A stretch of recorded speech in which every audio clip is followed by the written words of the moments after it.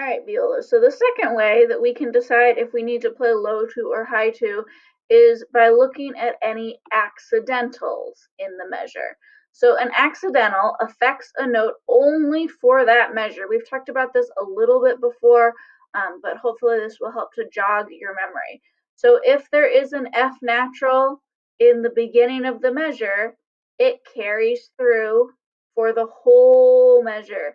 But then when we get to the bar line's kind of like a reset button, and we're going to go back to saying whatever the key signature says unless we see another accidental.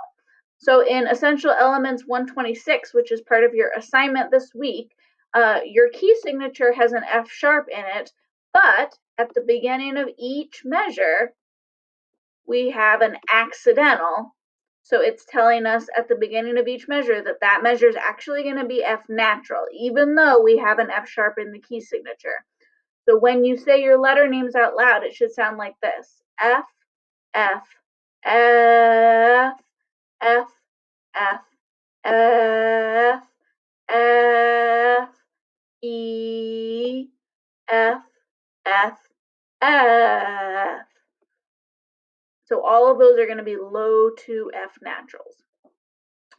In 127 in Essential Elements, we start to mix it up a little bit.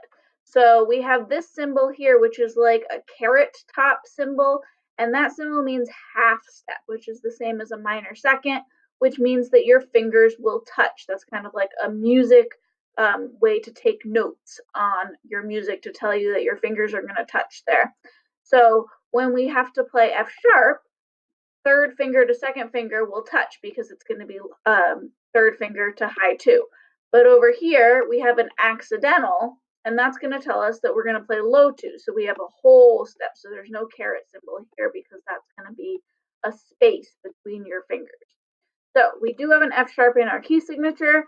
So we're going to assume that our Fs are going to be sharp until we see that accidental. So saying your note names out loud, it'll sound like this: G, fish, G, circle, set, G, F, G, circle, repeat, G, fish, G, circle, set, G, F, G.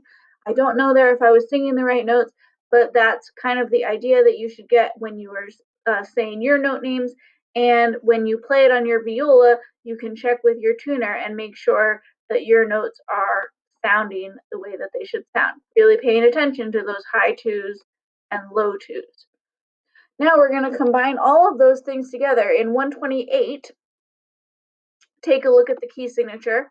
It does have an F sharp, so we're going to assume that we're going to play high twos until we see an accidental. We do have an accidental here, so that tells us that this measure is going to be F naturals. But over here, we have a second accidental, so that cancels out the first accidental, and we change it up and play F sharp for the rest of the measure. Over here, there's no accidentals in this measure, so that's just going to be F sharp. And then we have no accidentals, yes accidentals, and then we have that double accidental. So the second accidental cancels the first accidental. So you're going to write in these top yellow boxes the note names. If it's an F sharp, like this first F here, you're going to put F sharp or F hashtag. And then underneath, you're going to write high two or low two, or third finger, or like over here, you've got an open G. Whatever the finger number is, you're going to write that down here. If it's supposed to be a high two, you'll put H2. And if it's supposed to be a low two, you'll put L2.